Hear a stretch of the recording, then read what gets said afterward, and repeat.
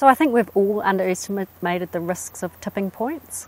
In New Zealand, for example, a lot of us have grown up with the sea and with the fresh water that we swim in, and I think we've been surprised and a little bit shocked by where things have got to even for New Zealand, which is better than probably anywhere in the world. So I think it's almost like it's crept up on all of us, and I think I think that's for everybody, really. When I came into the environmental area, I kind of was probably a bit naive about what those tipping points were. I thought we were further away from some of them. But around the world there are tipping points around safe havens around nitrogen, for example, and New Zealand's one of the highest users of nitrogen fertiliser.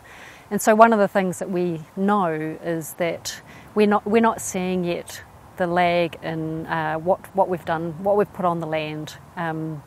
So already we've got freshwater quality issues. When we see the load that's been put on our land, we expect to see those worsening. So I think nitrogen is one of our biggest ones in New Zealand, and our biodiversity loss as well. So for New Zealanders, understanding our species, they're really unique, and they're endemic, so they're only here or they only breed here. So once they've gone from New Zealand, that's it. And I think we've reached a point now where we really need to think about that.